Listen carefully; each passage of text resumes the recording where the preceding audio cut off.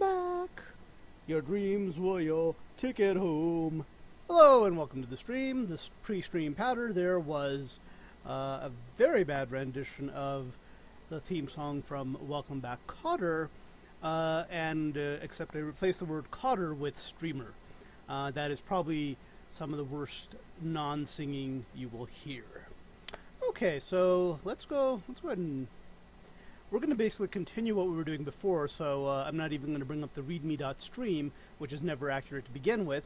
We're going to be modifying BC Moon Occult Star, so instead of just the moon doing the occulting, any star can do the occulting.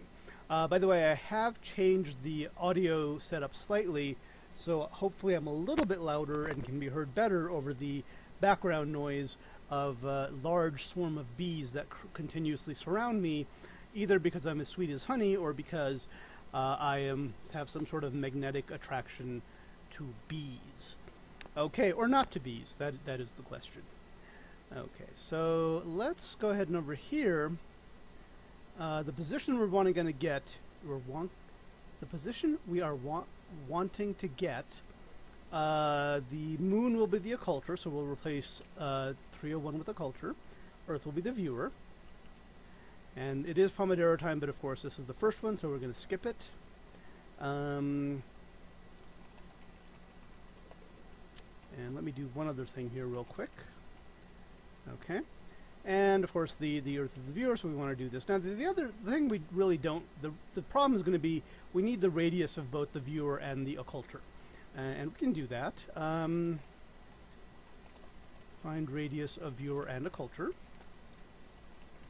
And unfortunately, I know we're using BODVRD, but I don't remember exactly how to do it when we have integers. And that is because I am stupid. But fortunately, I can look at my older stupidity and see what we're looking for. So let's see. Okay. I actually think it's BODVCD is the one I need this time. Yes, because I am looking at the first parameter is an integer, not a string in this case. So this is what we need. So let's see what we're going to need for this. I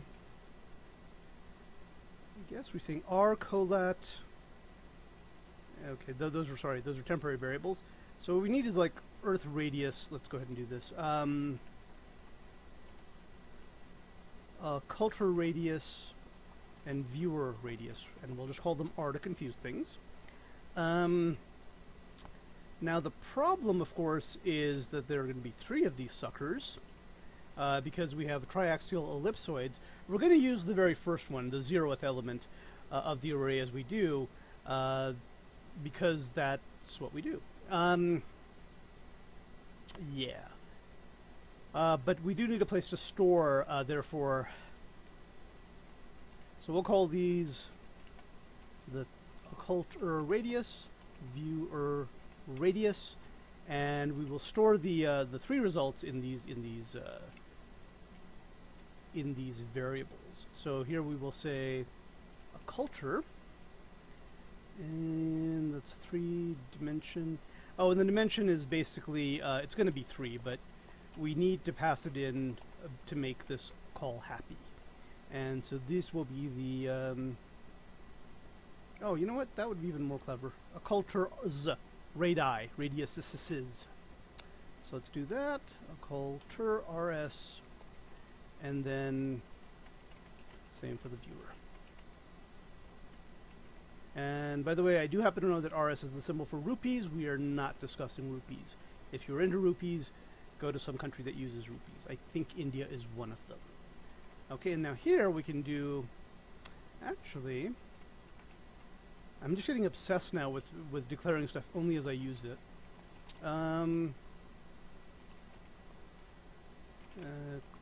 Culture 0, and the viewer radius will be the 0th value of the array of viewer radiuses.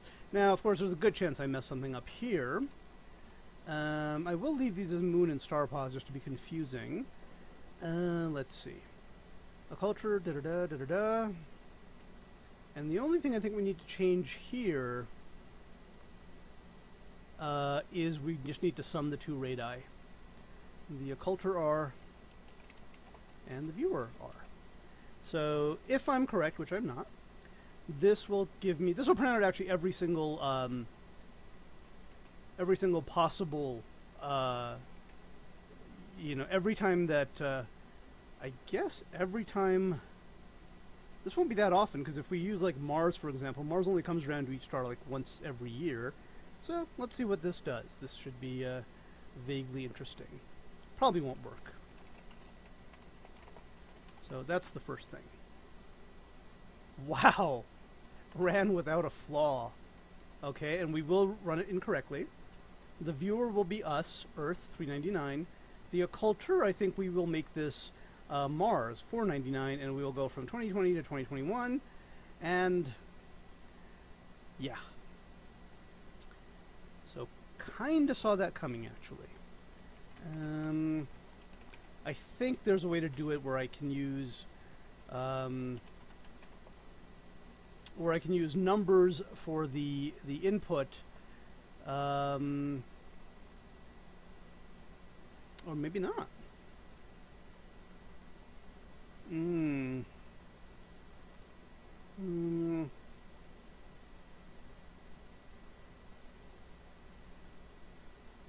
That's not cool. I know we had to deal with this earlier.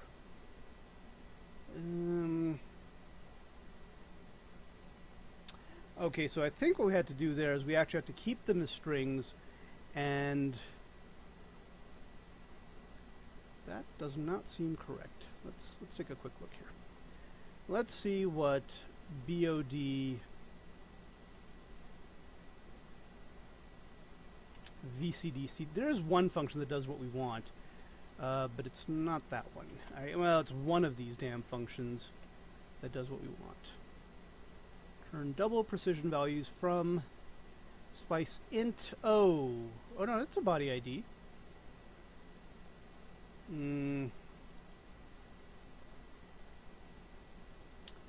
Body ID code.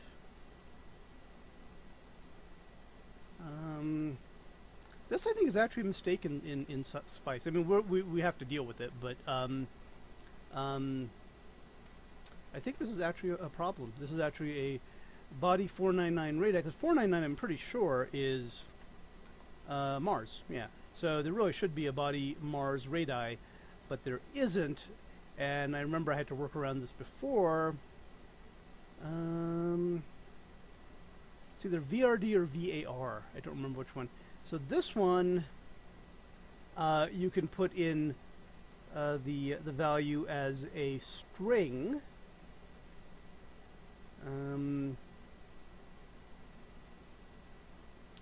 And then you can get instead of as an integer.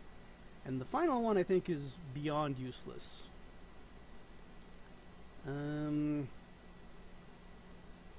Oh, actually this routine is deprecated, so we don't use it. Okay, so I did run into this before. So if what I'm thinking is correct, we should probably use the same method we used for BC occultations. Just copy that code in here to the extent that it's relevant. Yeah, and here we basically need to say spice, because this really is a string. So we don't convert it to an integer right away, and we don't do that with this one either. So we just get these raw, and then we use this little. Yeah, here we are.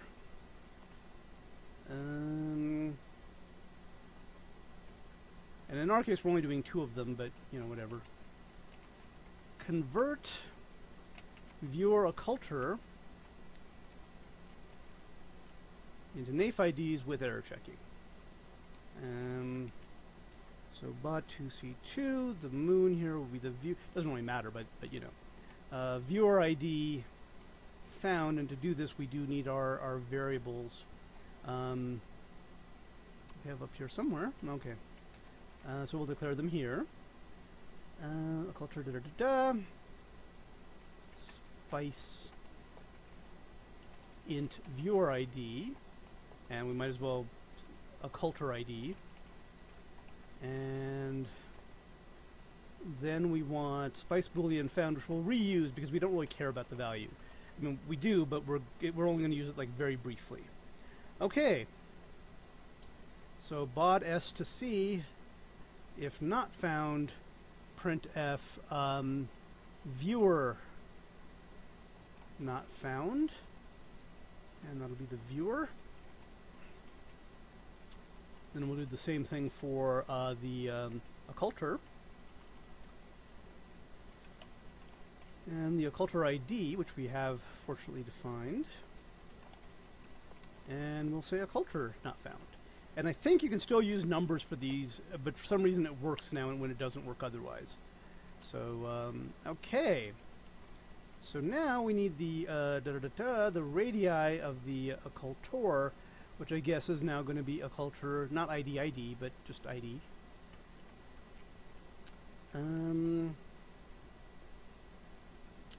And do I care that... Yeah, I'm okay with changing every... I need to basically change occulter and viewer in the lower, the rest of the function too, but that's okay because I have to do that anyway. So occulter, viewer... Oh, I actually did change it, didn't I? In fact, is there any place where I use 399 still? No. 301? No. Occulter... ID. Oh, here it is. We do need to say occulter ID, viewer ID, and then I think the rest of this should actually work. Let's find out. Well, let's see if it'll actually compile even. Compiled? Not cool. So if I said Mars here, would this be okay?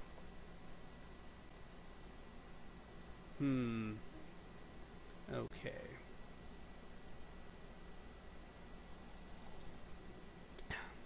So something is not quite doing what we want.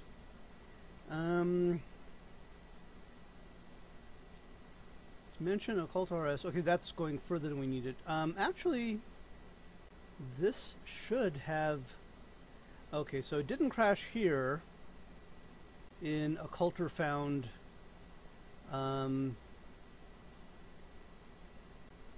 Okay. So this really should assign the viewer ID and the occulter ID. And oh, here, right. Bod VC. We need to use the version now that is for the string variables, not the bod VCD, which is bod VRD, I think. Yeah. So let's get one of these suckers, and we just want to cut and paste because I don't know how to code myself, obviously. So this will be. It doesn't really matter, but I mean, the viewer, radii, 3 dimensions, and put it into viewer radiuses. And this will be the same thing, but for the occulter.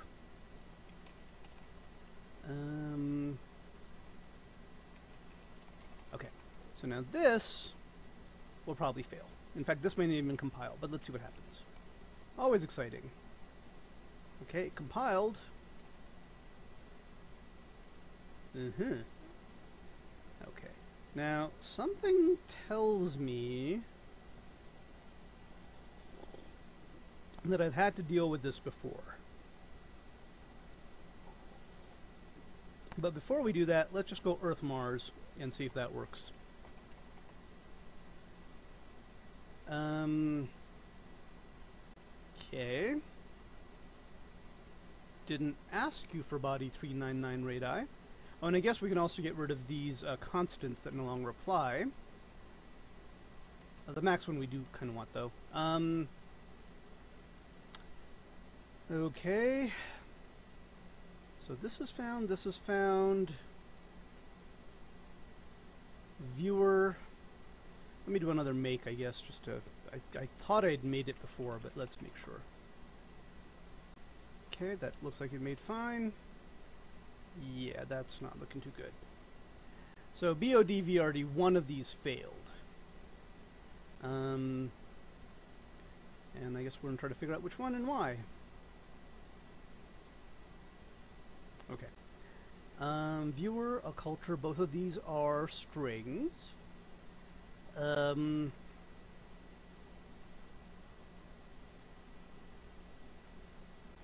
We're asking for the array die, and so this is not... This should not be 399. In fact, there should be no place... Okay, where? Let's see.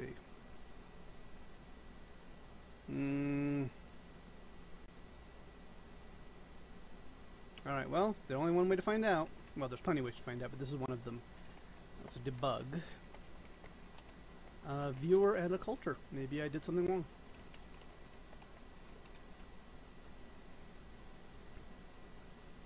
Okay, wow, this machine is really slowing down. Stand by for nope. I'm going to go ahead and shut down Stellarium. I think that might be a little bit too much for it. I really shouldn't have to do this, but... Is there anything we really should have to do in life? I mean, everything should just be automatic. That was me pretending poetic. Earth, Mars. Okay.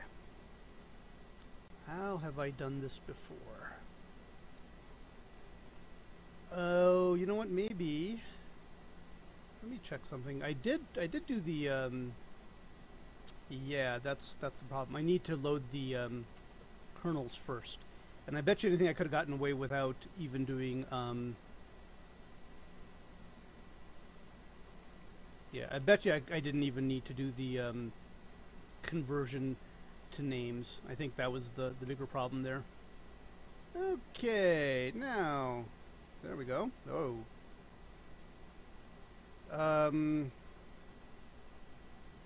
Oh, fudge. Why am I fudge? This is fudgy because... Actually, that shouldn't be that fudgy. Okay. The only thing I can think of is that I'm using a kernel that overrides the default kernel.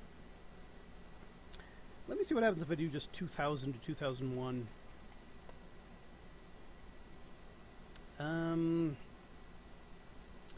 Now the other option is I can just use 4, which is the Mars Berry Center. Oh, actually, let me go ahead and do 399, 499 here. Yeah. Let me do just 4 here. This won't work, though. Yeah, because 4 is the point that is the center of Mars and its moons. It is not the it is not Mars itself, but this is kind of worrisome because I'm pretty sure we do have Mars itself 499. We do need a special. We do need let's read the comment here. We actually do need a kernel for this, but this one should do it.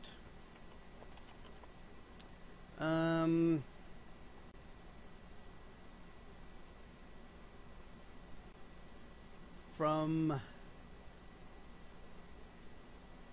linked yeah, so this should actually be going from 1900 to 2100. So this should be, and let's make sure it's actually in there, although if it's not, we'll be very, oh, fudge. Yeah, we actually now want to say BC max kern. Because we don't necessarily have Mars 97 in the old kernel. And I shouldn't even have... Oh, no, I do need to recompile.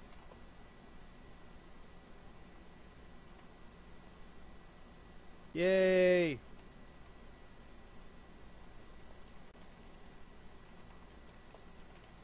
And this should be fairly... I'll just pause until I figure out what it's supposed to be fairly. Okay. Alright, so the closest Mars gets to being... to occulting a star in this year is it's going to be 9 times the angular diameter of Mars. Not very exciting, but at least we can look. So May 15th, 2020. Let's see if we're even like in the ballpark here.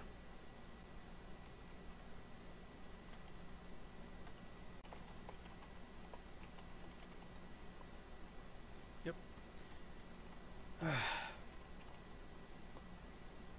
Let me see if I can actually look at this from here.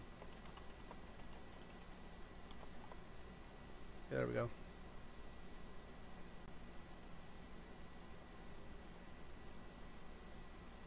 Okay. So it's going to be May the 20th. I think. I actually forgot already. Mars. And let's make sure I've got the time right, the date right, all this other bullshit right. May 15th is when that was going to happen.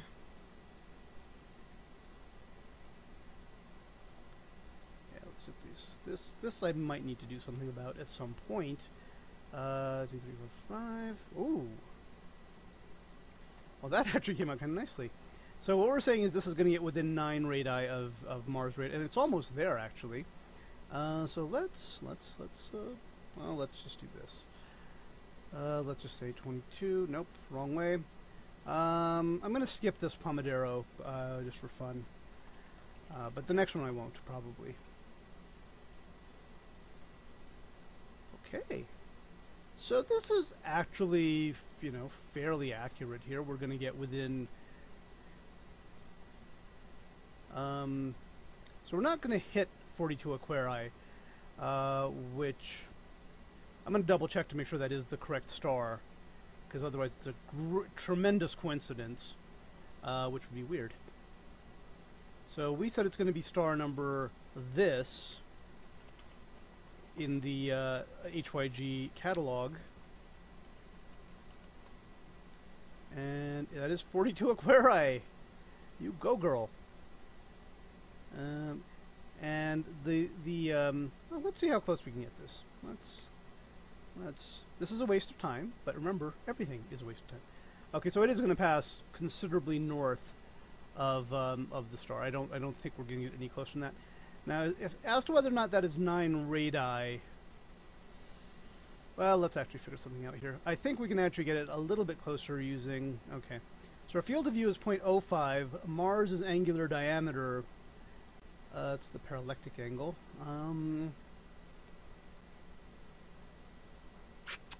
So let's see, supergalactic ecliptic obliquity, rise, transit.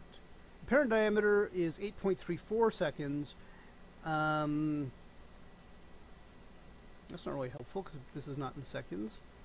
Give me the field of view in seconds, you monkeys. Oh, they don't want to do that. All right.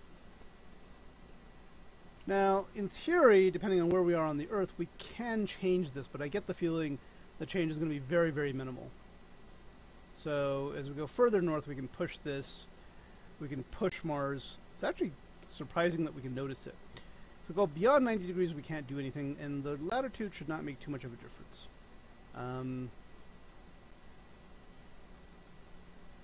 That has a very minor difference on. Okay. So even with this sort of very limited example, we are seeing that we're getting something that is at least theoretically accurate, or, you know, within believability reasons.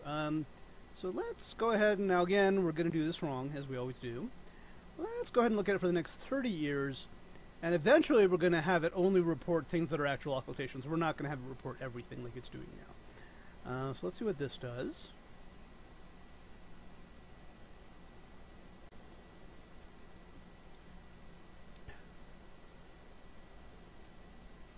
And what this does is it hangs forever because we're actually looking at 10 days at a time. I'm actually somewhat surprised. This should not really be this slow. And I'm wondering if it's just the printing that's causing this to be slow, which obviously would be very stupid. But anyway.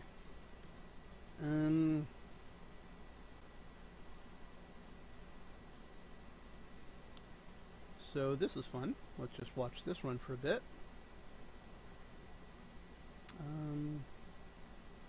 Really should not happen that often because we are actually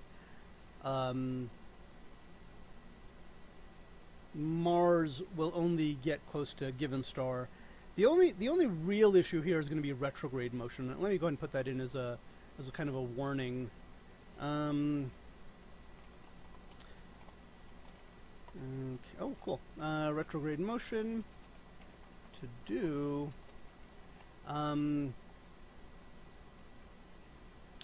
Choose good skip value based on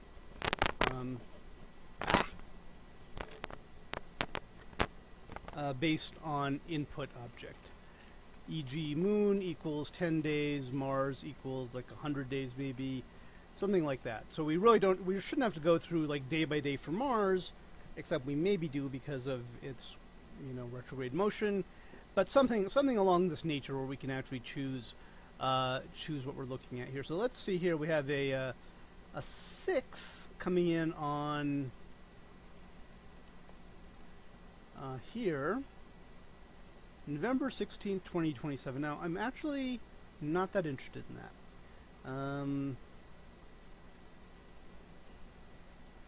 Okay, let's try to find one where it actually does happen. So let's say Venus decides to occult anything. Probably not. Venus is pretty boring. And I guess we can bump... Well, the 10 days is actually not a bad amount of time. Okay, so according to this, Venus will get within 3.4 Venus angular widths of something on January... That's why we missed it. January 28th of this year. So let's go ahead and do that. And again, a lot of this is me just wasting time because I enjoy looking at these things, and I realize it's a simulation, which makes it even worse. Obviously, we could be quite a bit more efficient if we chose to, but I don't. Okay, so 128, we're at the Earth's North Pole. I am having trouble seeing the star that it's going to be anywhere close to. But, let's see. Maybe? That's 129 at noon GMT. And this was at, come on, 5 in the morning on the 28th, so it's the other direction that we need to be going. And obviously there's a sort of an obvious candidate here as we go further. Oh, cool, Neptune. Yeah, that's not bad actually. So not quite there. We're not quite there. I think we can actually move a little bit to the south and get ourselves a little bit of a better view here. So, because right now we're at the Earth's North Pole. Oddly enough, that's not having much of an effect. Maybe we can do something with the... I'm going to try to get us down to the equator, roughly. Okay. Now this, let's see if this has an effect. And I mean, you wouldn't really necessarily expect it to.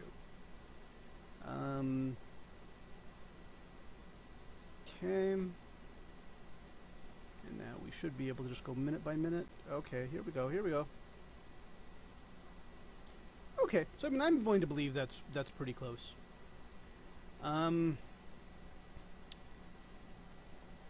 So now...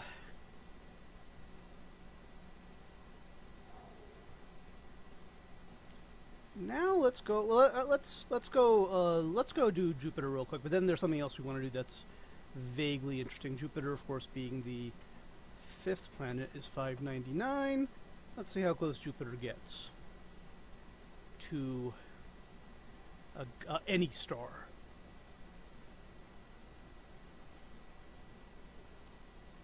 Okay, and that's 12 Jupiter radii.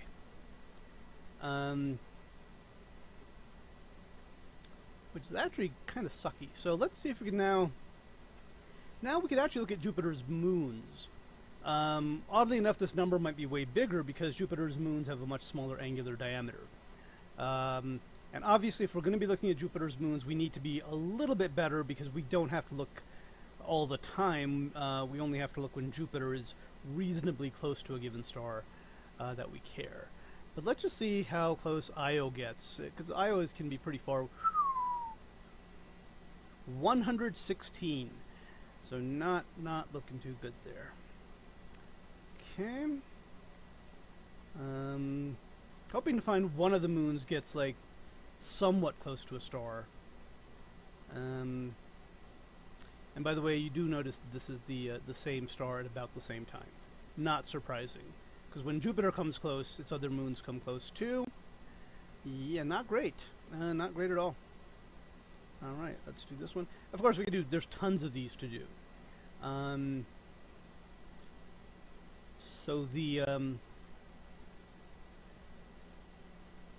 the skip time that we'll be able to use will probably be half the length of the retrograde period of whatever we're looking for as viewed from wherever we're looking. That is a very difficult thing to actually to do. Come on, Callisto. I know you can do it for me. Apparently not. Okay, so I'm going to go ahead and BC get this because it is somewhat useful. And then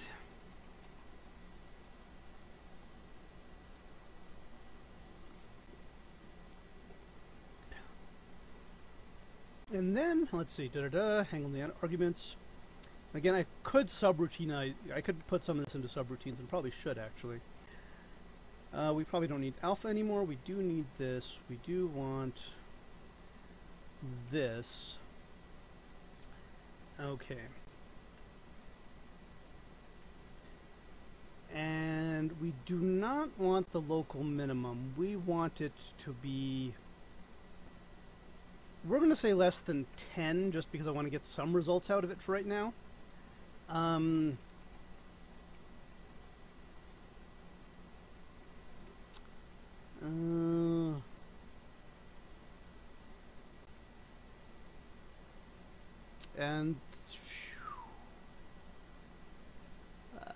I think we can probably this will be in the middle of the occultation.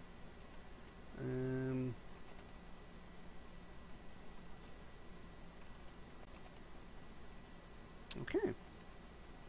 So now this should give us only the close calls, unless I screwed something up, which is that's like 4 times in a row that I've had something actually run correctly without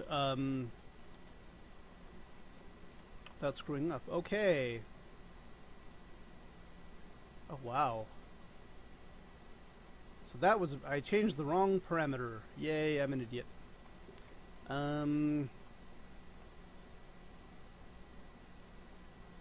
So I guess let's look at gfuds real quick.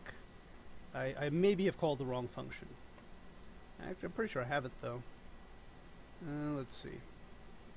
Relate and then refval comes immediately after. So it is relate, and we're gonna make this 10, just so we have something a little bit nicer. Okay.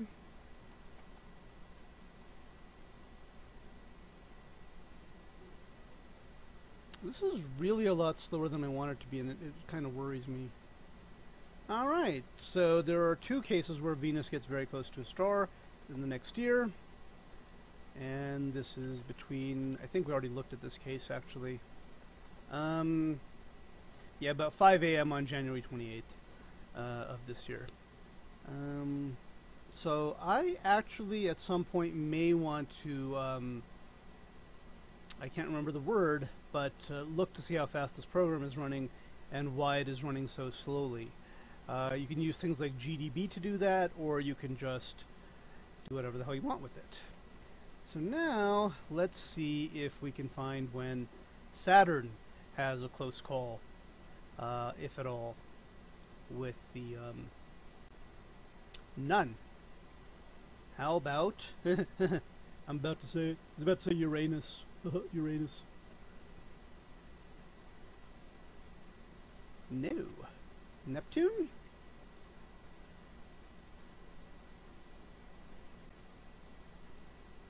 Dun dun dun. I guess we could say Pluto, but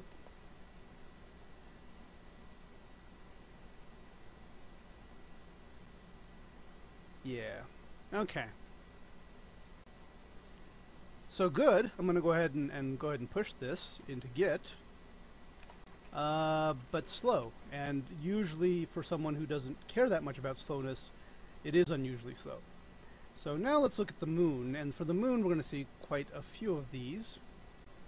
And for the moon, I guess we really do want it to be less than 1. Jesus freaking Christ. Alright, we get it. Less than 1. So these will be true occultations of the moon for this year.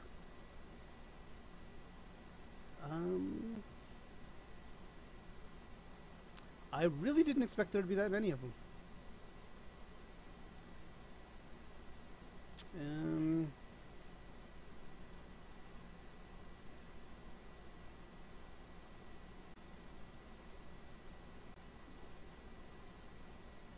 Yeah, actually I'm a little bit suspicious of this result, so I'll call it tempmoon.txt. There's something that worries me about these results.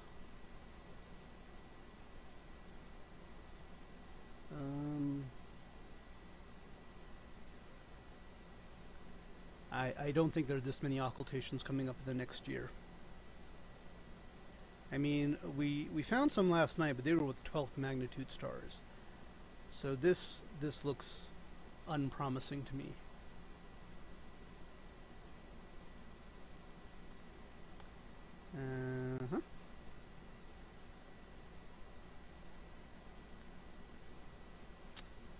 Wow, and very, very slow.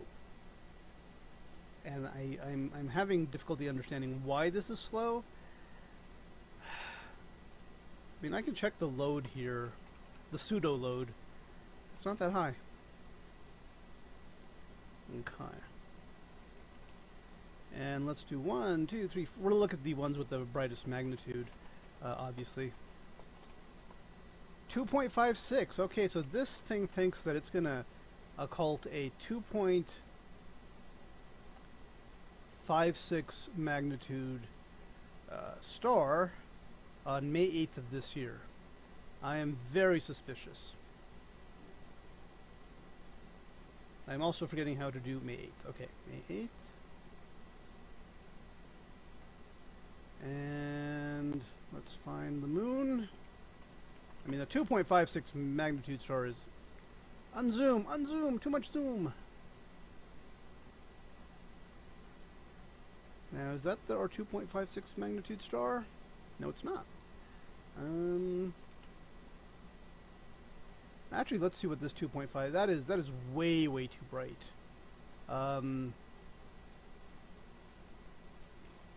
It's going to be 78580.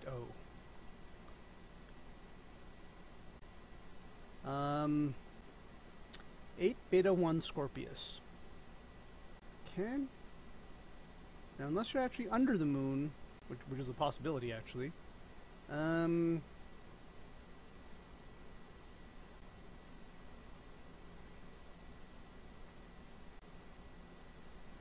Okay. Suspicious. What was the time on that? The moon does move pretty fast through the sky, so the time is actually going to be important. We said 1301. So let's do that. Oh, wow. We may have something.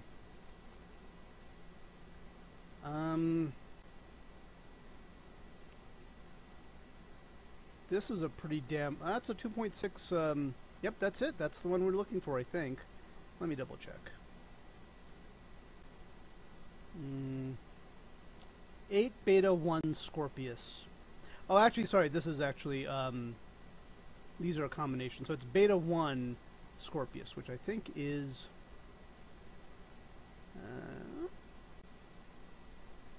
it's not really that close, but the moon does have a pretty high parallax. So if we go far enough to the... Nope, I'm going to start from here.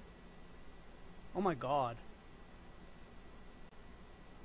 Oh my god, this might even be at my latitude. Okay, not quite.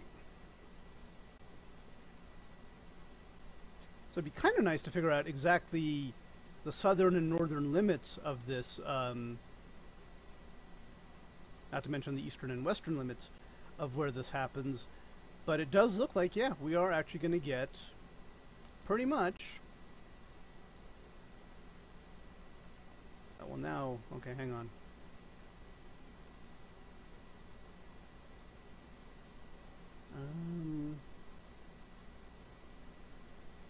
Yeah, and of course I need to tweak the time as well. Yeah, that's looking like we might actually have an occultation there. Okay, so that's our closest approach. Now all we need to do is go on the map and say if you go far enough north or east or west, wherever the hell it is you need to go. Oh, come on! This is ridiculous. I'm sure that if you go far enough west or east, wherever the hell it is you need to go, you can actually get the damn thing to actually occult. But not, apparently, I can't. I mean, you can. Alright, it is Pomodoro time. I'll be back in 2 and 2.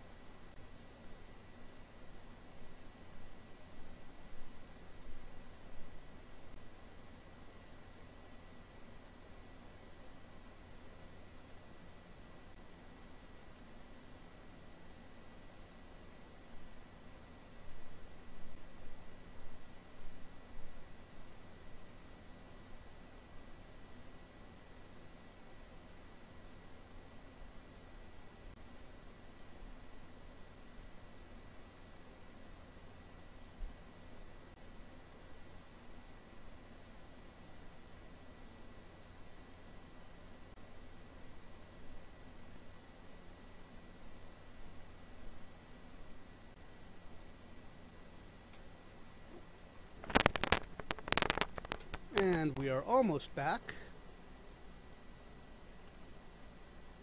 And we are back. Okay. So even though I haven't been able to quite nail it correctly, I'm pretty sure that this is an occultation of Acrab, 8 beta square pi. And I guess the question is, does this happen again? That was May the 8th. This is July 29th. I mean, at this point, there's a tendency to believe that it's going to work. Wow. So if you're a crab here, I guess the moon comes and visits you about once a month. I guess because you're pretty much right on the ecliptic. But that is probably one of the brighter stars on the ecliptic there. Okay.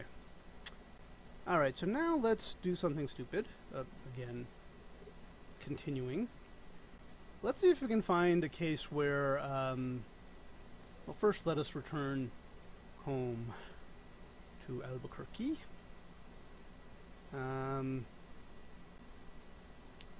And now let's look at Mars, actually. Mars. And we could speed this up a little bit. Let's see if Mars comes close to something, and then let's see if our program will predict that. Now this may not happen. Okay. That's not close enough though. Not close enough to that one. It's kind of nice that it gets that close to Jupiter, but that's not what we're looking for. Oh! We're not even looking for this one. But do we actually have... I guess it's not a huge deal, because you wouldn't be able to see Pluto anyway. So the fact that Mars is covering it up doesn't really do anything for us. Okay. And then, even past 2021, I want to see if there's something that... if there is an occultation, although we're really... Mars is kind of going into a sort of gloomy area of the... of the sphere. Okay, so maybe... Yeah, so we're still looking at stars that are pretty faint. And... Now we're still in the year 2020, so let's maybe crank this a little bit further.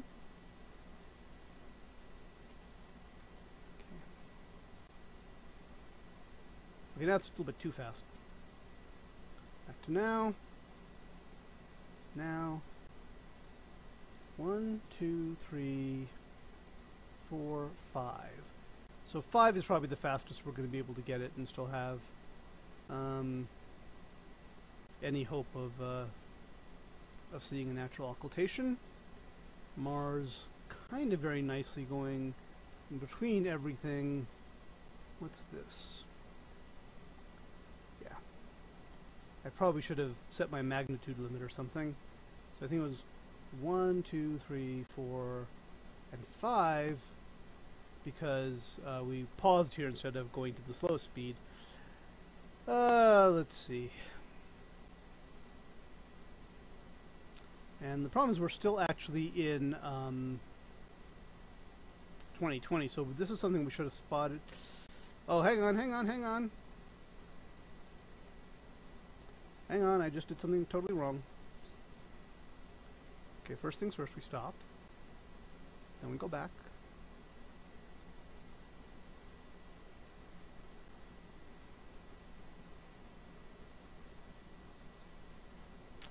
Now this looks like we're getting pretty close here. And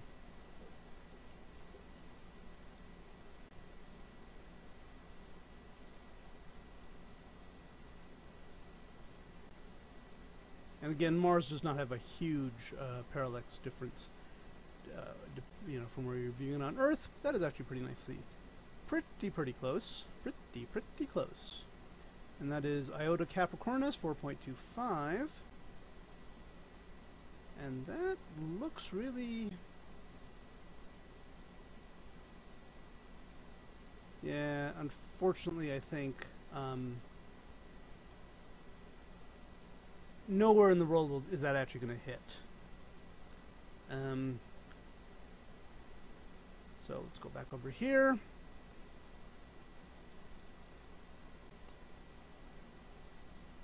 Let's crank this up a little bit. And 45, nope, miss. And I guess if I really wanted to do this without being stupid, I could go over here and turn on planet orbits. Solar system objects, show orbits.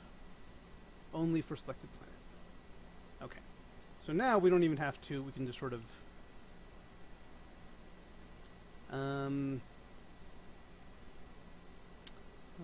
Okay. Hey.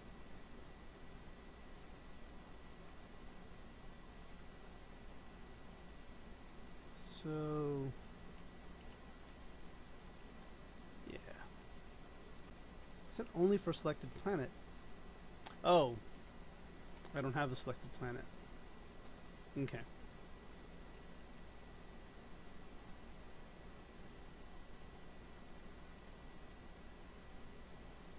That's the closest I can see it getting is... Alright, we might be coming to the conclusion that that this is not very useful. Let's see what this gives us. Beta Scorpii. I doubt this is going to have anything. Yeah. Calsky would probably have some. Calsky would probably be the closest thing that'll tell us, you know, what kind of occultations we could expect. And I think even he limits it to about. I think he limits it to about 2 months ahead. So let's take a quick look here.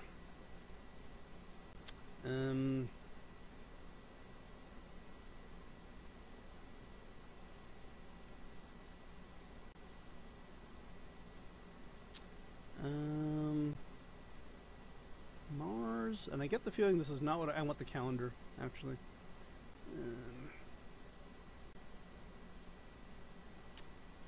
Duration, 1 year. But I think, okay, lunar occultations, no.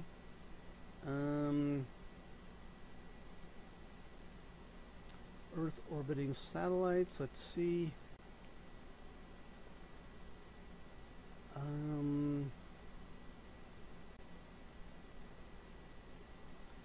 Deep sky objects, no. Okay, I actually don't know where, I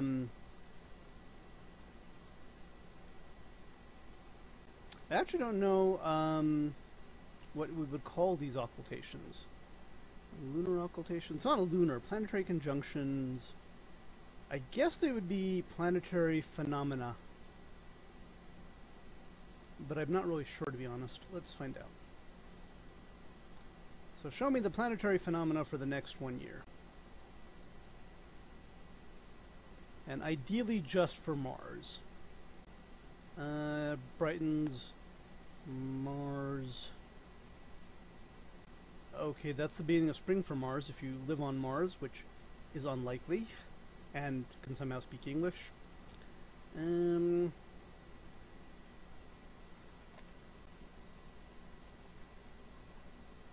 Okay. So, let's see if we have any... Okay, oh, damn it! I want Mars to occult something else.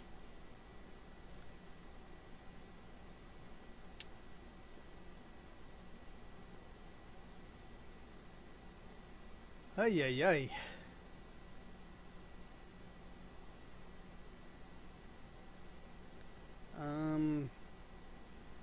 Minus the moon. There we go. Planetary occultations of bright stars. Oh, nice. But he says 3.52. We can do better than that. Let's go ahead and... can we download this, or is this a... stand by. Is this a free book or not a free book?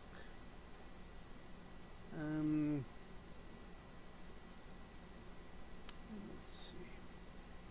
This would be something really useful to have, actually.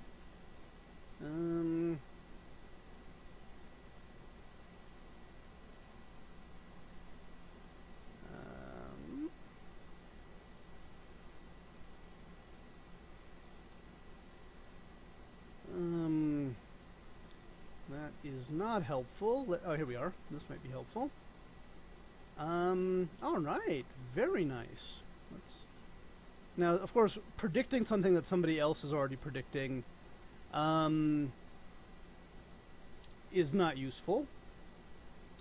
So we'll say Venus 2035 to 2036, but it is a good check against that what we're doing is correct.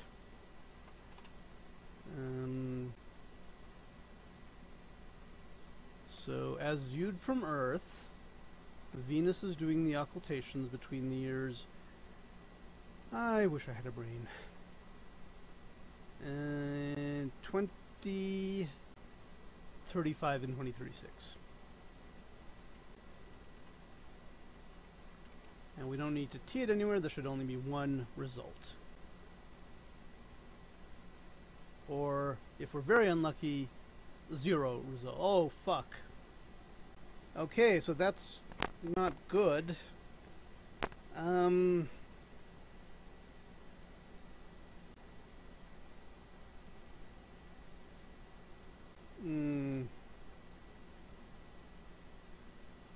Venus?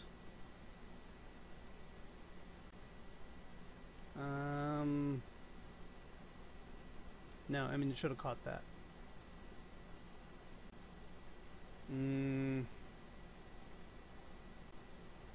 I guess we'll try it in 1984, but if that didn't work, we're in trouble.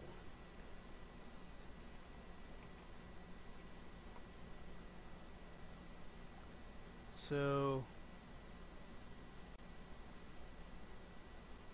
yeah, not looking too good. Okay, we'll make a note of this. Someone will hear about this.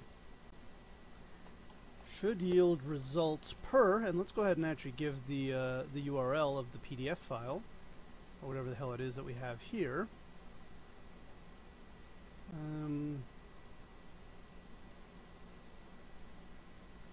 But do not. Okay, so we need to figure out what the hell we're doing wrong here.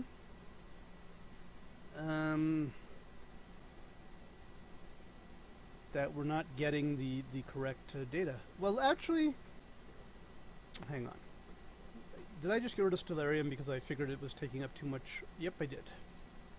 And of course, the moment we get rid of it, we need to do it again. We need to run it again. And let's see if Stellarium figures this out.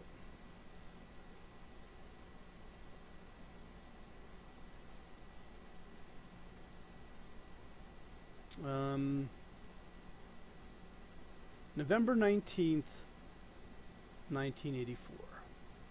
Good day. I actually don't remember it that well. I was there. I don't remember it though. Okay, let's take a look at Venus, or Venus as they sometimes call it.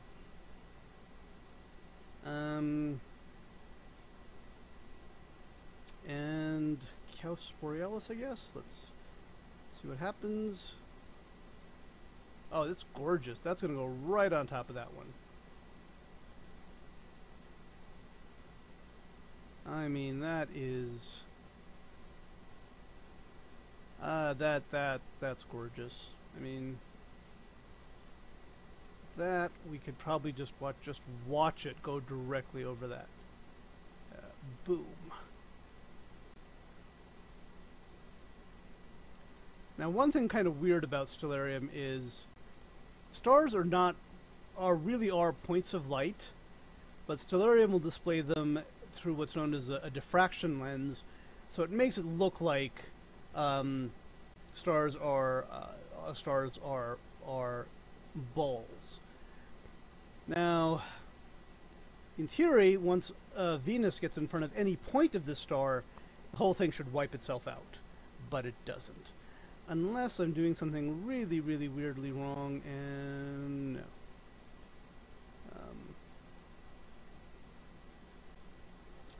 Well, maybe... I mean, now we're kind of pushing the limits here.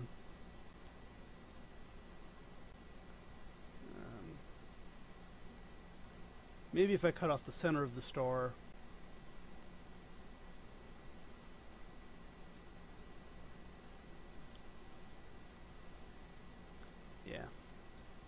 Okay, but anyway, no matter what we call it, that is a very, very close conjunction that our program is not seeing, and so that is not good at all. And the only thing I can think of is that maybe Venus is about to go into retrograde or something, and so we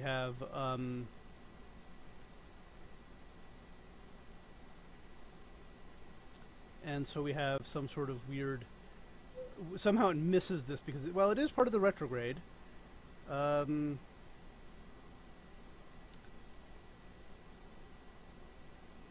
that really should not miss that.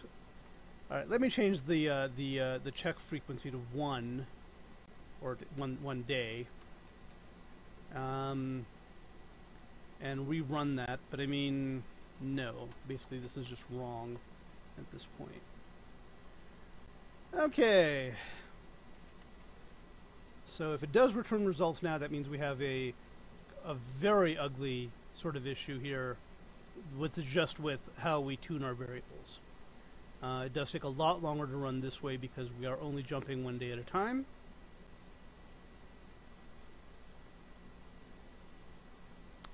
In fact, it takes forever to run, which is good because we don't have to. If a program takes forever to run, you can never prove. Wow, that didn't work. Okay, so something seriously wrong has happened here. I'm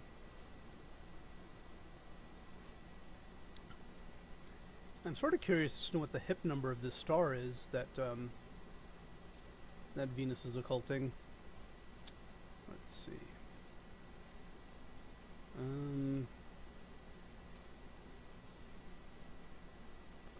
Caus Borealis 90496. Now, if this is not in the HYG catalog, that would be another explanation as to why we didn't see it, but that would be also very bad for completely different reasons. Let me 90496.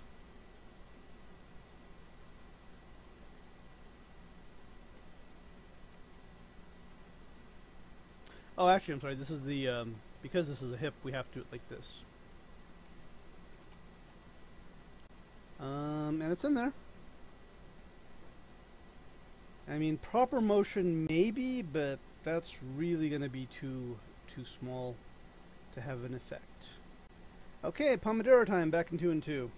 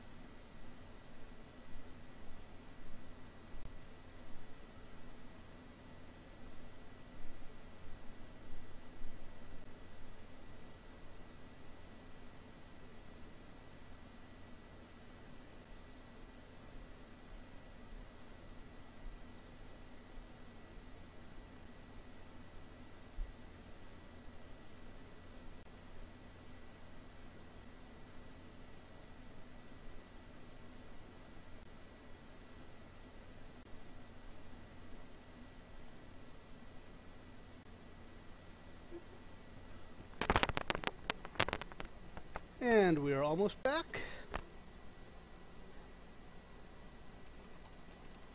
And we're back. Okay. Lots of ways to debug this.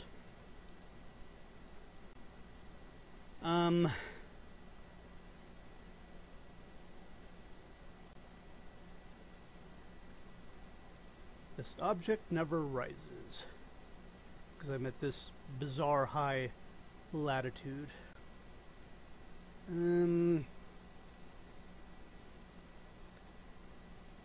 there are a lot of ways to debug this. I'm not sure if I want to debug this right now.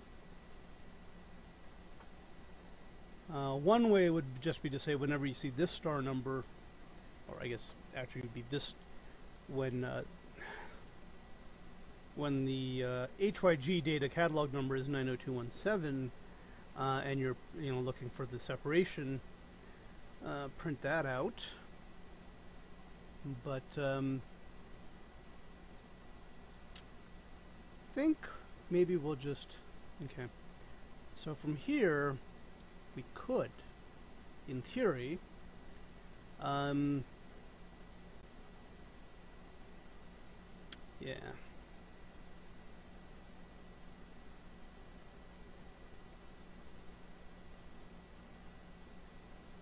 Let's say less than 5, maybe. And yes, I am obsessed with this. even though I get the feeling it would be best to just look at it fresh another time.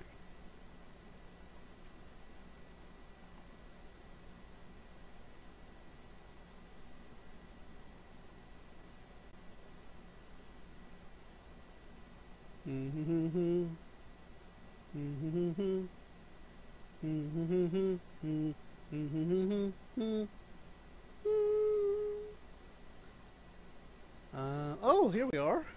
And it's 1.07, so this is not that bad, provided this is the correct interval. Monday, November 19th. Yeah, so this is actually not as horrible as I thought. Monday, November 19th.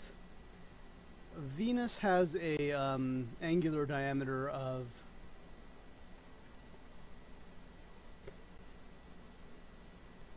so let's just see how close we can get these suckers together.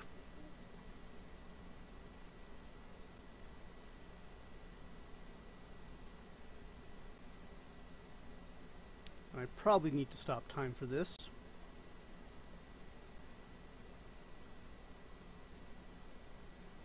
Okay. So I mean, this, to me, looks like a very small distance compared to Venus's diameter. So now I'm wondering if I actually meant to say the separation should be less than 2 instead of less than 1, because that actually might be the criteria we need here. And if that's the case,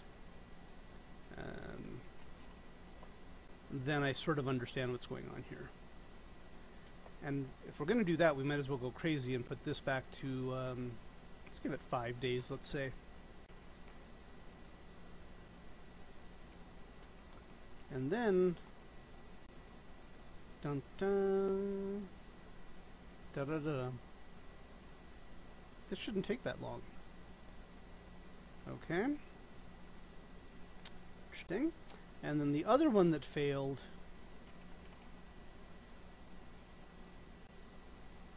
should also yield a similar result.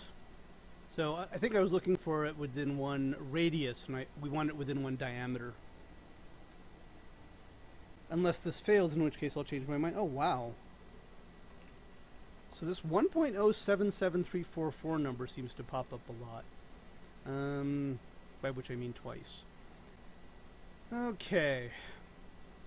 So that might just have been it.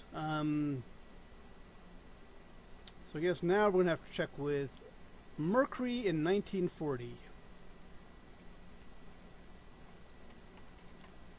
Yes, just before World War II began.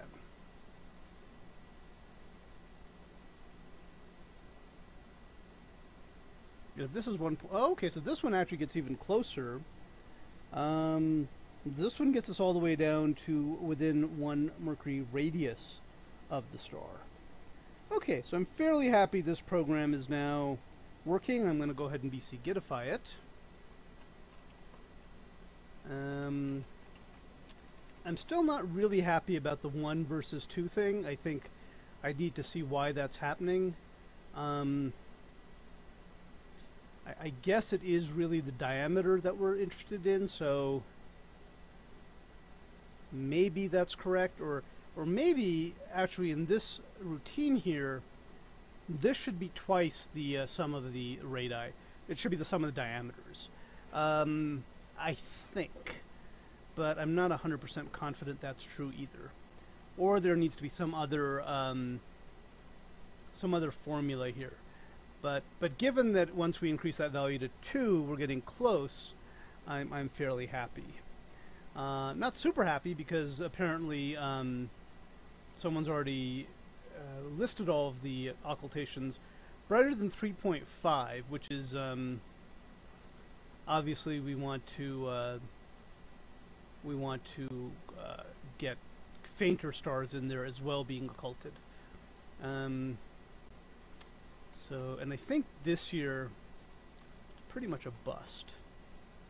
Well, we know it's a bust for Mercury. Well, we know it's a bust for stars that are 3.5 magnitude or brighter. So the only hope here is that we find a star that is, you know, fainter than 3.5 magnitude. But this is not. This is really taking way too long, and it bugs me. I think there's probably a glitch here somewhere. There's something I'm doing extremely redundantly, and if we can get Uranus to cover a bright star, that would be fun. And we can't. Uranus, of course, moves very slowly.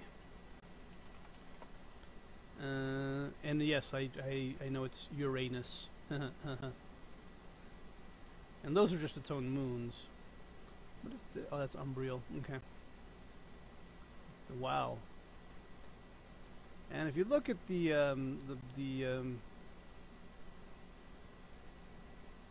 orbit, wow, nothing even really close to it until we get over here, and that's in air ice. Okay. So I'm declaring success, even though we have failed. That is the standard way of doing things. Declare success when you fail. And I guess it worked, but it wasn't really that exciting. So I guess that's what it is. Alright, so now, if I can bring up Emacs, let's see if there's anything else I wanted to do. Quite a bit of shit, actually. By the way, I did get around to setting my clocks. So you'll be happy to know that. Or you won't. Oh yeah, the other thing we wanted to do was maybe get these transcripts indexed by Google. And so that sort of took a back burner to trying to figure out what's in the NAM streams in the first place before we put them up, which I'd still like to do. Betelgeuse we had an answer for, we got bored with it. We did find a list of NAIF IDs for which Ephemeris is loaded. Now actually that brings up a question.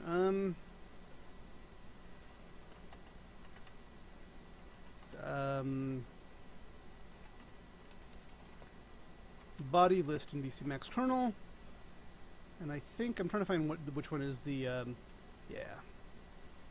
So we could also just do this for, as viewed from Earth, what does Ceres occult this year? And it may be nothing,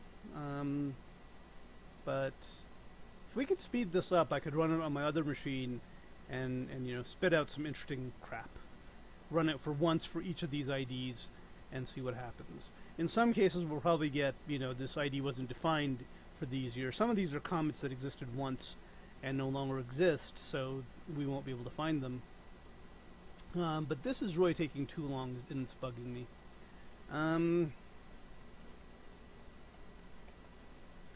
Ooh. That's not cool.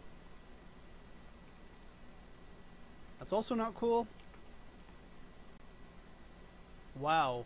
For some reason, it doesn't know the radii of the second and third, which I think are... I want to say Ceres is the first one. Pallas and Juno may be the second and third one, but I'm probably wrong. There's one. There's Vesta might be the second one, actually. So one thing we could do is try to figure out why this is taking so long to do everything. And let's go ahead and take a quick look at that.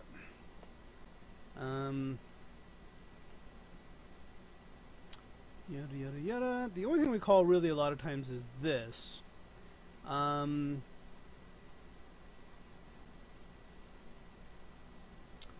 Then we convert the pause to lunar position, to rectangular coordinates, and then we look at this. I mean, this has to be it. This has to be the thing that gets called a bajillion times, and takes forever. I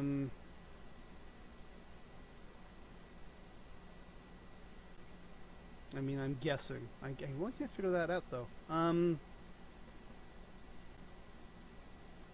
Is it the reinitialization of... Oh, wait a minute. Is decreasing... Less than 2.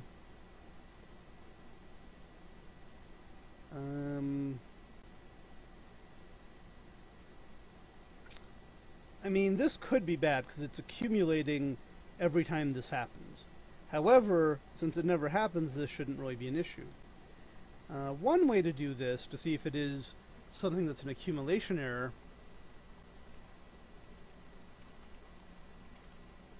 is to do this. And if this gets slower as time goes on, we know there's some sort of accumulation problem. So let's see if that's the case. And I'm going to be whimsical and apply it on something I know doesn't actually work. That...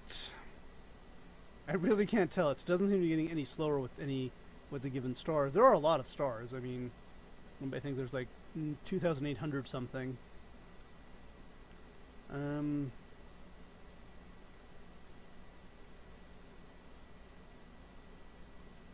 Whoa! Unless that's all of them. Okay, so there's a big gap after 2140, but I don't know if that's garbage collection or something. All right, so let's see what's going on here. The for loop. We get the data. We say find out where it is. I guess we could put a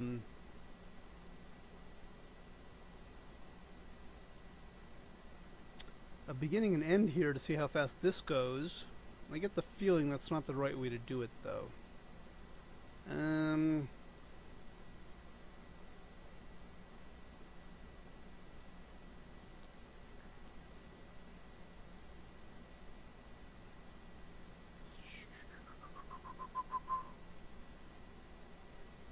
What's kind of weird here is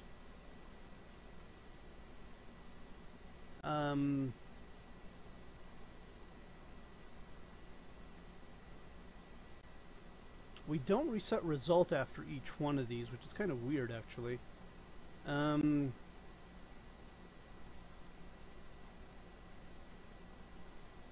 CN fine doesn't actually get changed, I don't think. Because CN fine is the confinement window, and that is constant because that gets set way out here. Right there. It doesn't look like it does, but it does.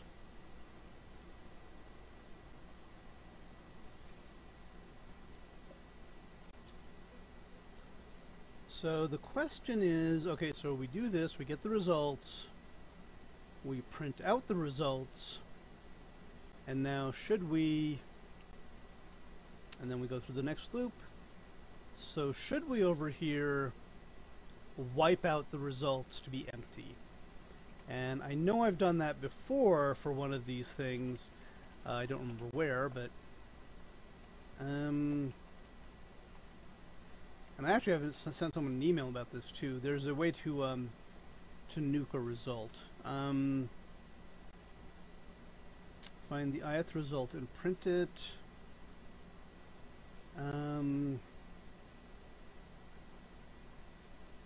I think it's like sunrise, sunset, or something.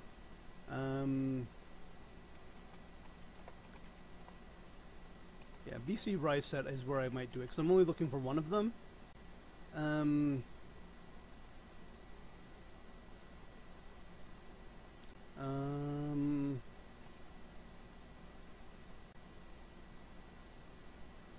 Compute the position, create a window.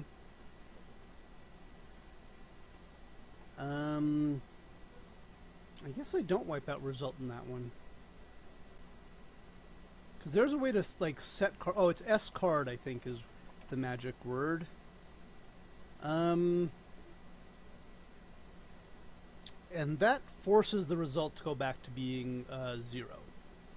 However, I get the feeling this is not... I don't know if this is going to actually do anything, but I don't think it's going to help.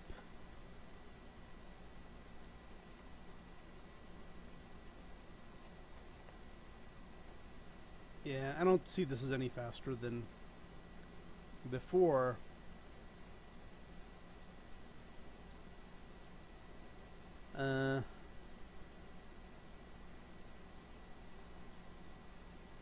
Wow. Hard stop there at 1309. And again, so this is just at some point it's getting, I think it's just garbage collection, but can't do that. So let me see if there's anything that I declare inside of the. Now, in theory, from what they've told me before, the lying bastards, doing this should not slow anything down. In other words, declaring a variable inside of a loop should not slow anything down. But what happens if I declare the variable outside the loop and see if that speeds things up a little bit? Because it does take some time, obviously, to do that. Not noticing much of a speed up there. Is that actually slower?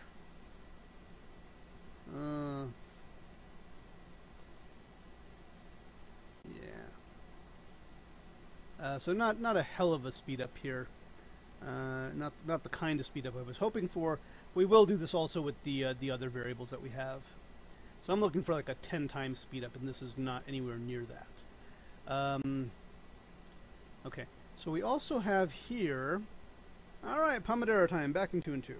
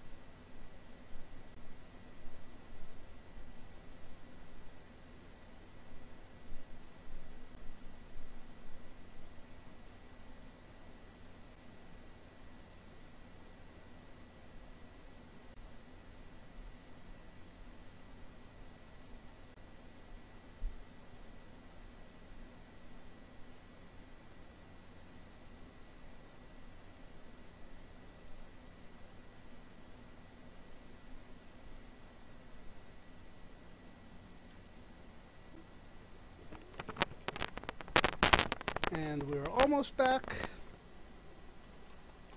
And we're back.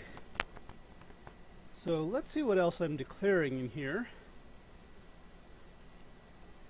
Let's just see what happens if we don't declare J. And also beg and end can be declared before the loop.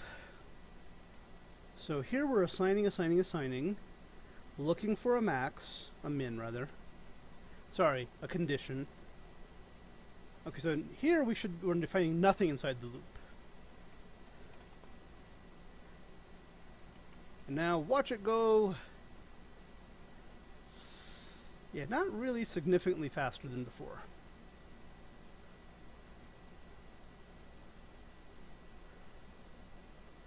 And by the way, the word I was looking for earlier was profiling. We want to profile this program to see where the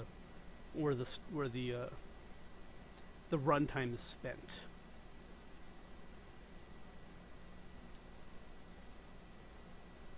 And I get the feeling this is all the red herring, and it's, I think, is it CC Prof? Oh, there is a C profile around here somewhere.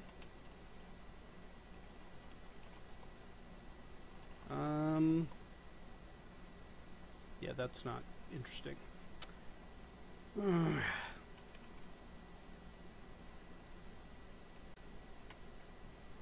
Okay. So, assign.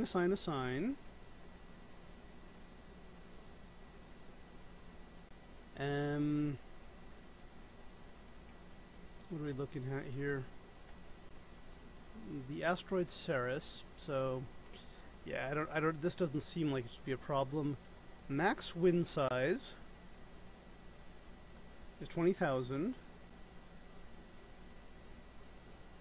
Now this is something that should not work. If we increase the max wind size, that'll just mean more memory, but I don't know if that'll actually, that shouldn't help run the program any faster.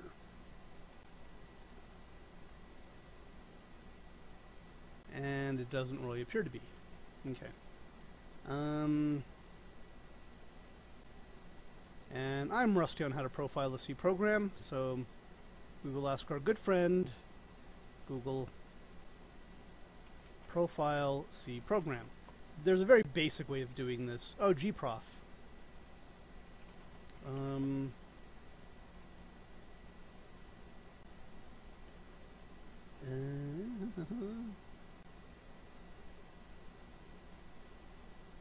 Okay, I don't know if this has actually been compiled with... Oh, hang on. I think you can do this. And I think I'm wrong about that.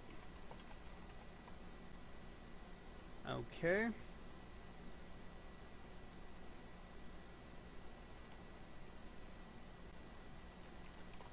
Okay, let's try this. gprof of this sucker. Yeah, and I've used gprof before, but I forget how. Give me 1 sec. I'm gonna see if I can find a really easy sort of way of doing this. No, I cannot. So, how to profile a program in C using gprof. Get it. Before you use it, you have to make sure the program is executable.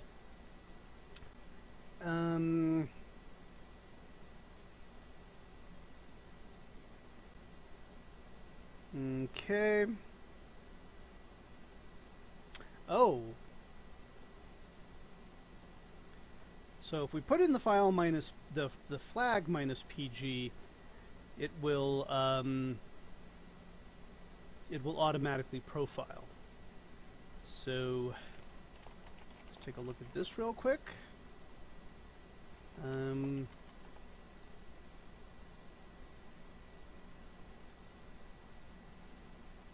Okay.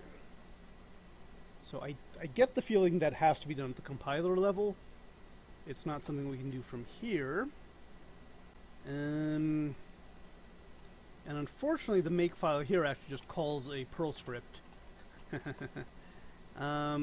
bc sudo make.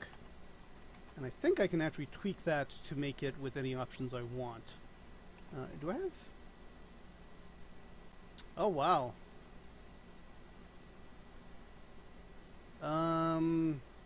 Gmon out, not helpful. Well. Okay.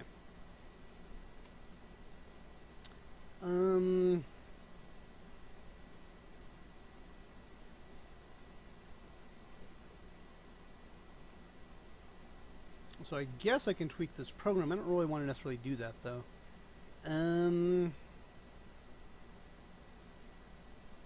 Alright, so let's go ahead and tweak bc sudo make. And I think I know how to do this without breaking too much shit. Okay. Compile with minus PG. So that's, or actually minus PG in this case.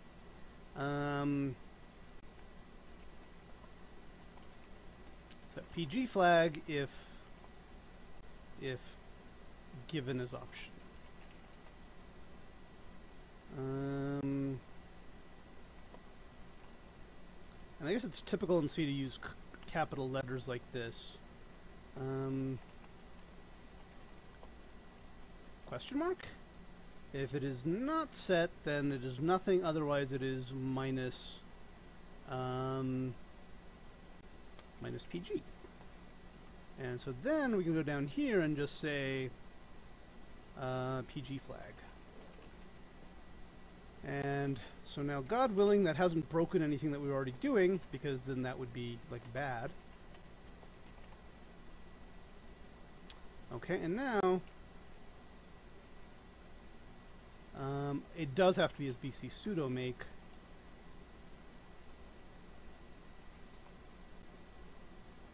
And I probably have to actually change this so it gets... I guess I could use force. Don't use that very often.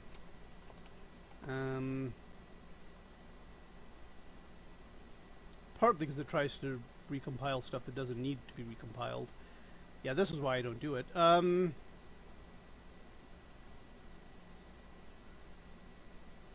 we go.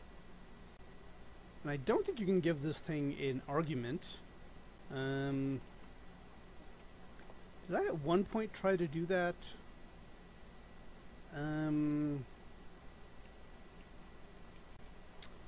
Do allow passing arguments to only recompile those arguments. So over here we just do a basic glob C. And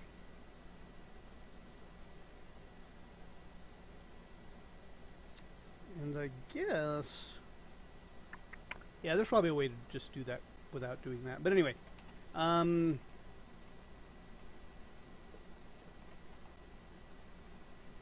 now we won't be able to look at gmon.out because it doesn't mean anything. But we will have this slows down the program, I think, running. So that's why you don't necessarily want to do it.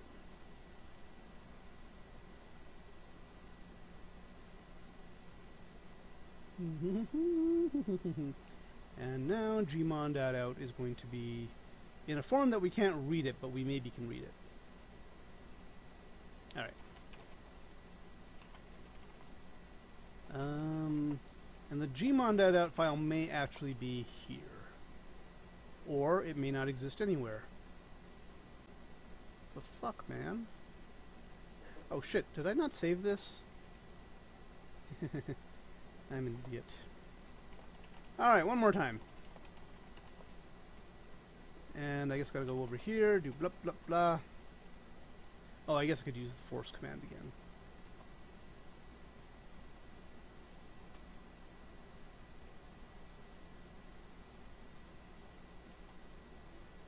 And I probably should not have piped it to less because it's going to take forever.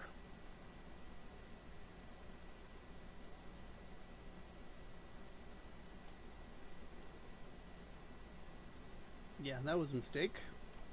So now if we do this, it may create a gmon.out file here or in the binary directory. And if it does, we might be able to use that to see what the hell is going on. Although at this point I'm not really that sure. And it might also just be the fact that at some point there is a certain number of computations that have to occur, so this may not actually be that helpful. It may be that I am already perfectly optimized.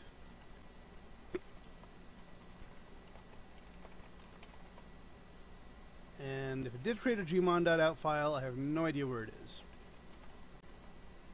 And I guess one thing I could have it do is actually print out what it's about to do. Let's see. Oh, it does actually do that if I do a debug. And did I actually say PG flag equal globopts? Okay, well, let's do it with a debug. But this time we're not going to do a force. But we are going to change just this one program so it does get recompiled. Compiled version is up to date.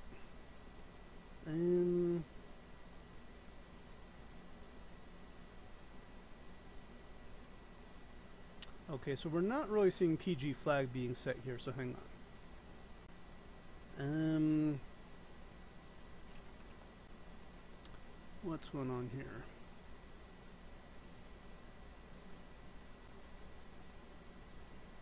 Oh. Yep, I'm a moron.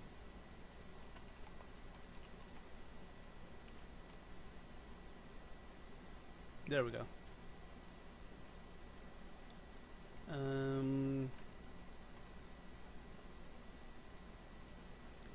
And now, God willing, we should get a gmon.out file out of all this crap. And probably it's not going to tell us anything useful. I'm like 99% sure that it won't.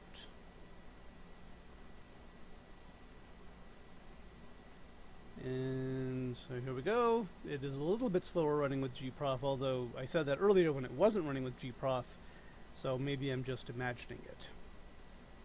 Alright, solid. There we go.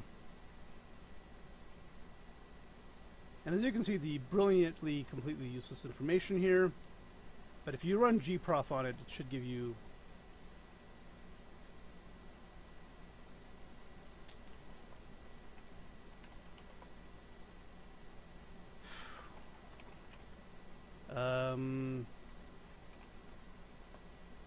ooh.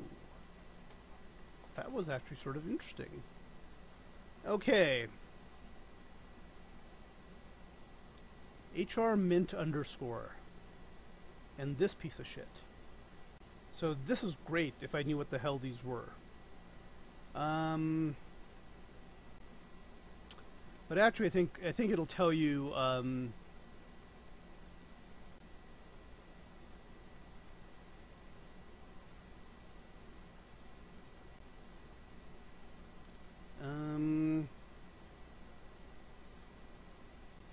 okay.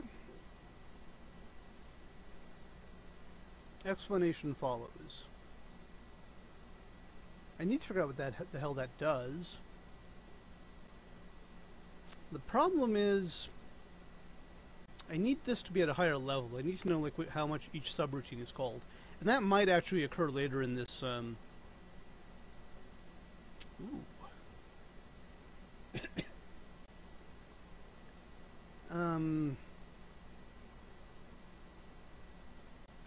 later in this report we might find out where we get the cumulative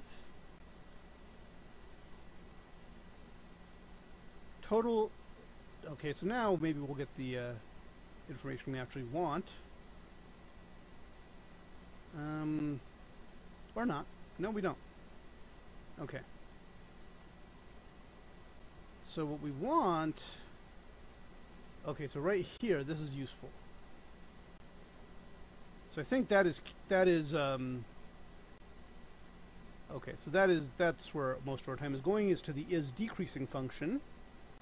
Wait, really?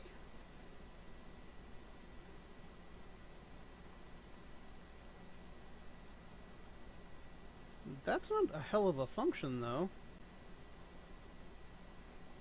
And that's the only one that has...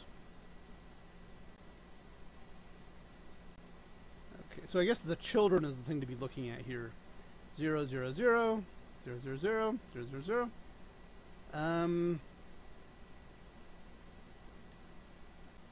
I get this decreasing is apparently the bugaboo. I don't know why though. That's not a very difficult function. And let's figure out what the hell HR mint is. That sounds very exciting, actually.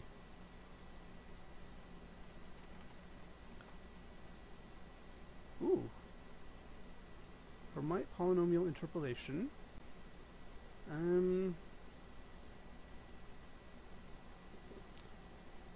Okay.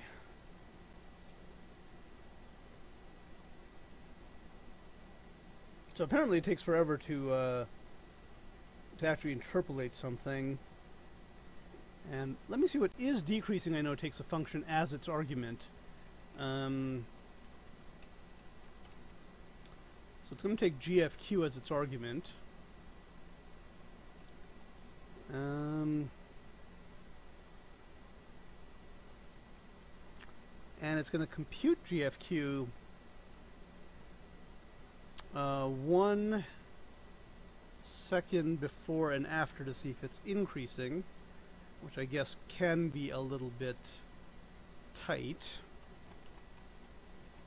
It's a very nice sort of is decreasing, sort of very nice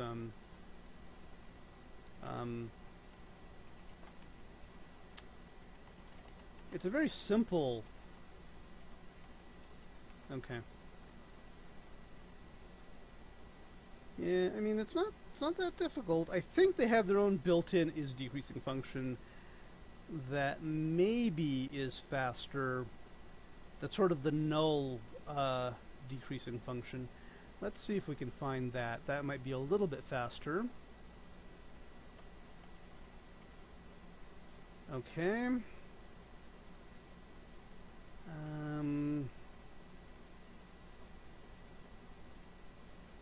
And I think we might document it here. And int val stop adjust. Name of the routine that computes whether the scalar quantity is decreasing, and there should be a way to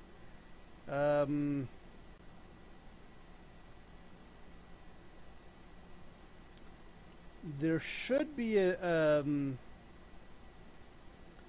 default version of this that does hopefully what I'm doing, but apparently much easier somehow.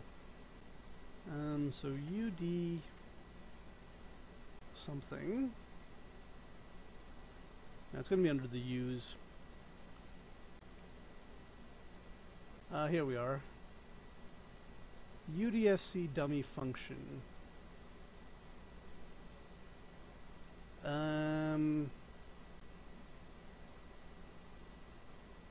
Expecting it. Okay.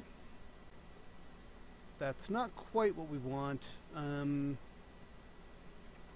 so we do want a dummy function. That might be the only one though.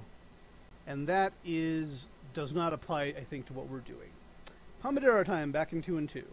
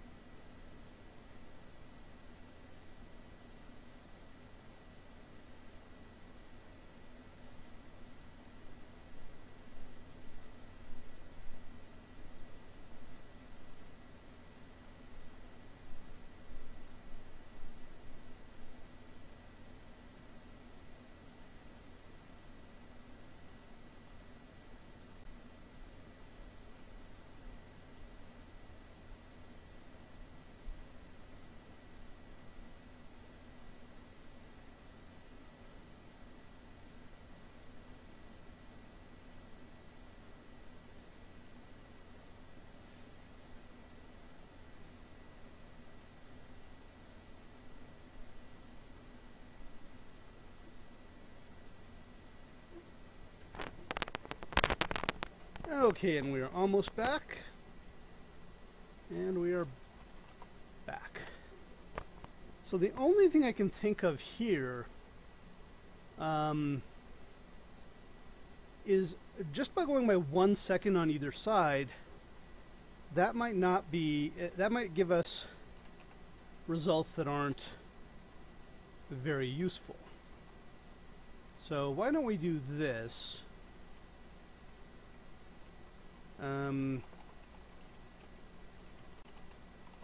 Why don't we copy this function? We'll call it something different, obviously.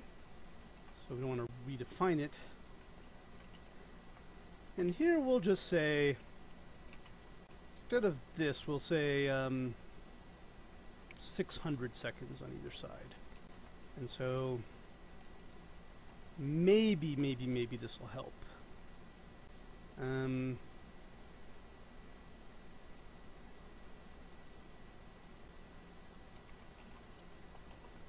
So let's see if that works. Okay, it worked. Now let's see how fast it is. Yeah, not really thrilling us here with the speed. Yeah,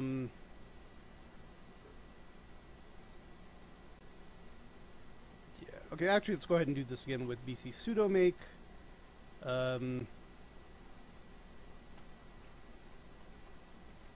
Yeah. So I get the feeling it's still going to get called a hell of a lot. Okay.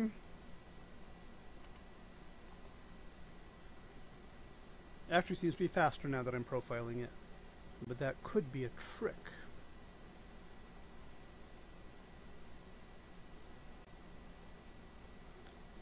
Yep.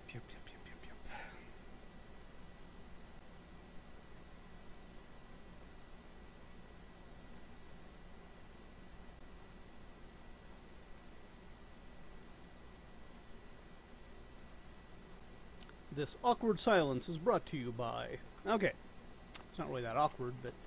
So we do have a gmon.out that just got created.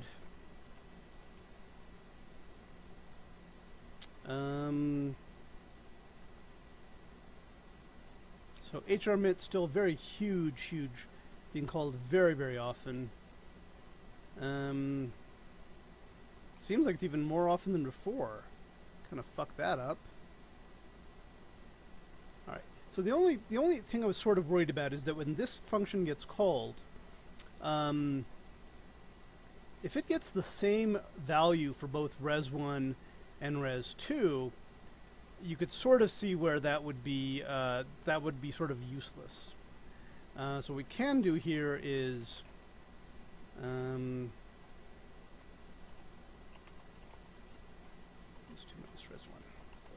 if that's a really, really small number, we know that this is not really giving us what we want. It's telling us one value is greater than the other, even though they are technically they're pretty much equal to each other. So let's see what this does. Okay, so the diff actually is looking okay there. Ooh. That's what I don't want to be seeing. So when it's 0, I get the feeling it gets kind of stuck. All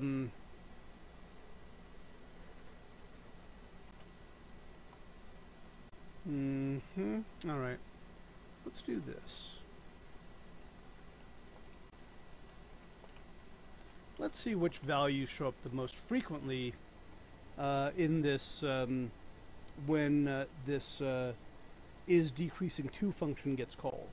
And if the top values or anywhere near the top values are 0, I think we'll have some evidence then that the function, when it's called with 0, it does return a definite result, but the definite result is not useful because wow. Okay, so that might be the problem. Most of the time it's returning 0 or negative 0.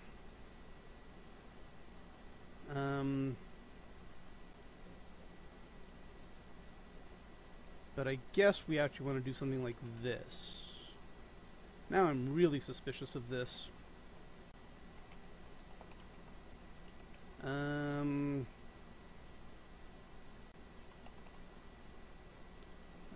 Percent. Oh, come on. There's definitely a way to do this that is like percent shift. Well, let's see if this is it. Maybe.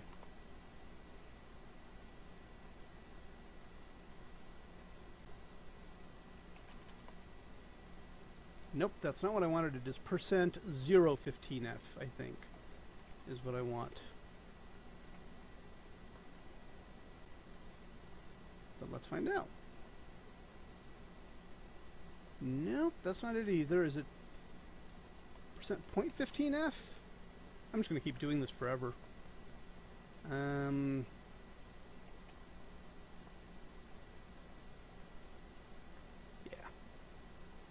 There we go. And now we should be able to see if the most frequent value is still 0, then it means we do have this program that tells you whether you're decreasing or not is not very accurate. However, if these values are all significantly different from 0, or there's no super max value, we should be okay. So let's see what this does.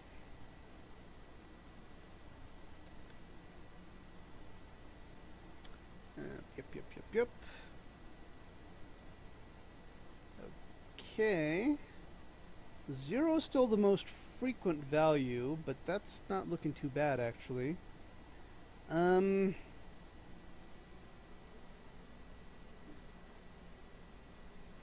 Let's do it with something like Mars, our nearest neighbor. Well, actually, I think Venus might be closer at times, so I take that back.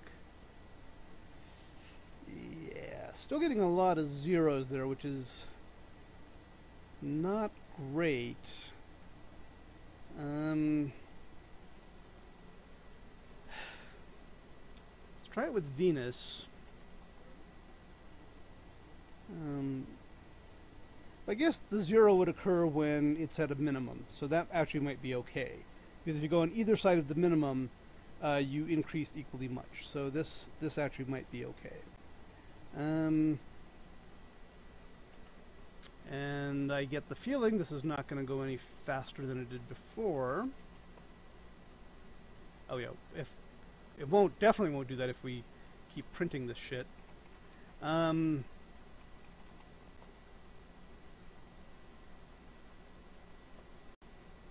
Yeah, it's going a little bit faster, but not really that much faster. We could pare down this list of stars because we know that not all of them can be within a degree of within very close to to the ecliptic enough for Mars to occult them. So 12 seconds for 1 year for one planet. And then what if we do, that's actually Venus, but Mars, yeah, not exactly what I'm looking for, not fantastic.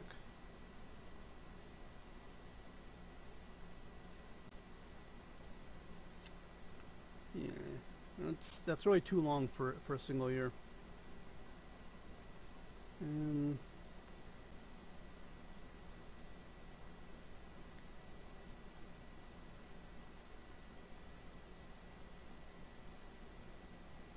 Yeah, okay, so about 11 seconds, at least on this machine.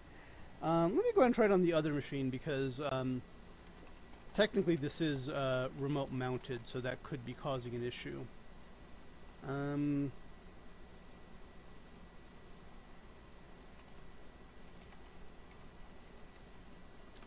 So on this machine, I mean, you can't see what I'm doing. If it's a lot faster here, it might actually be... Whoa!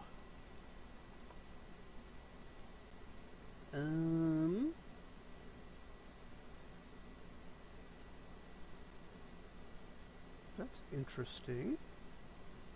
It should be able to figure out that, oh, hang on.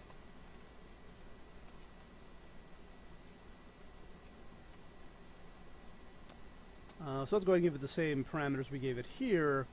399, well, 499, 2020, 2021. No, it's still pretty slow. It is not jumping into a rapid speed loop of any sort here. In fact, it might be slower on this machine, which doesn't really make sense. Yeah, it's damn slower on this machine. Let me do a time on that.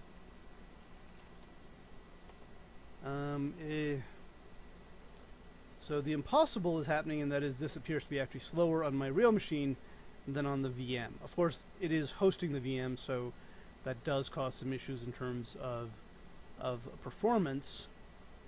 But apparently, I didn't realize it was this bad. But apparently, it is this bad.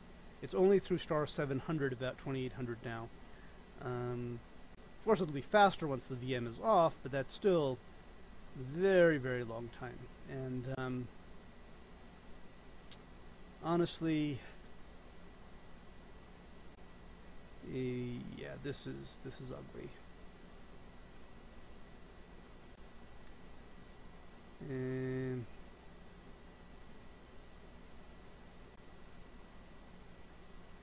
1600 now. 1700. 1800. 1900. This is going to take for freaking ever. I'm going to stop this thing actually after over a minute of doing stuff. Okay, so this is not good. And this apparently has nothing to do with it either. And honestly, I don't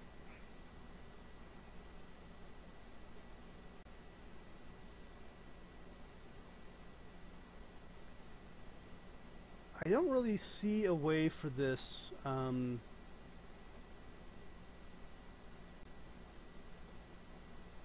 I mean, interestingly, you would think that they could use something like the slope or use Newton's method here, which they are not using apparently, or because they are only using whether it's decreasing or not. Although, I mean, you can do pretty good job with that. They're not using something like Newton's method to determine when the distance is minimal. The thought that I could maybe do better than this.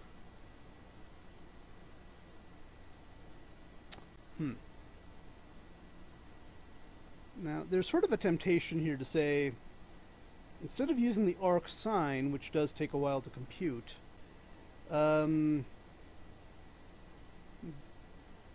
whether we could just use the number itself, because the arc sine is very close to being equal to the arc sine of x is very close to x for small values of x, and the arc tangent would work here as well. They're all very close to each other. Okay, this is something that I should not be doing. Yeah, this is gonna... Alright.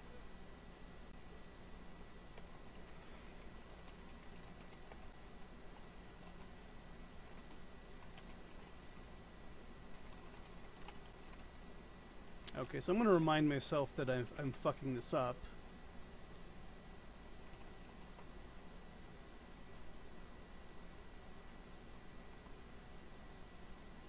Wow, still not that much faster.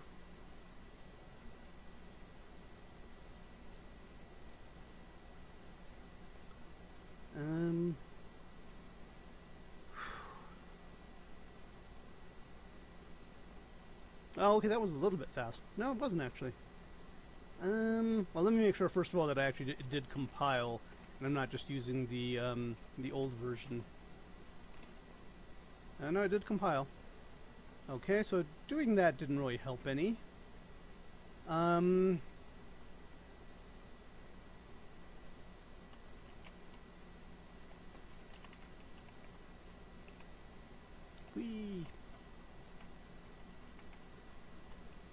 Line below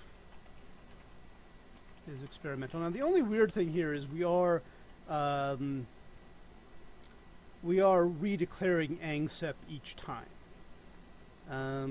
So, theory, we could just declare it here once and not redeclare it in the most used possible function. We could, of course, also just not even use it as a variable. We could just return this by dividing by this thing right away. But let's see if this speeds it up any. This is known as the grasping at straws method. Yeah, not really going that much faster. It's going a little bit faster, but I might be imagining it. So 11 seconds is sort of our universal time, and this is 12.9. Yeah, it's not going any faster.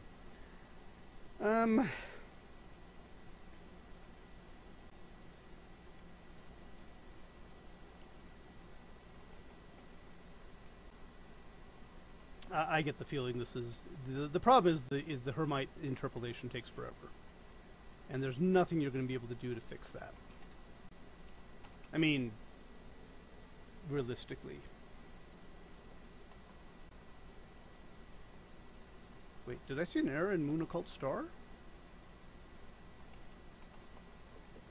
Okay, let's make sure we actually got that.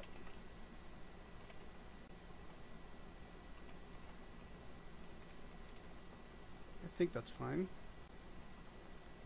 Yeah. I'm not seeing that sort of super speed up I was hoping to see, and the G profiler has convinced me that it is the Hermite interpolation that is taking forever. Here... Yeah, and I don't think we're getting it any faster than this. Okay, we have now been going for 10 seconds shy of 2 hours. So I think I'm going to patter for about another 10 seconds. I mean, I think we've done it, but it's much slower than we wanted it to be. We might be able to find something that's a little bit faster, but that's going to require maybe using Newton's method, maybe looking more at which stars are even feasible, so we can cut down on the list of stars, and maybe use some sort of form of interpolation. I don't. That is not as bad as Hermite interpolation, or maybe find an approximate solution that gives us, sort of a roughly where it could possibly happen, and then look more carefully from there. Sort of a progressive, not a progressive, I guess it is a progressive kind of a search. And then, of course, we could always move on to other crap, which we are behind on, which I don't even know what some of these things are. All right, thank you for watching the stream, and I think that's it for tonight.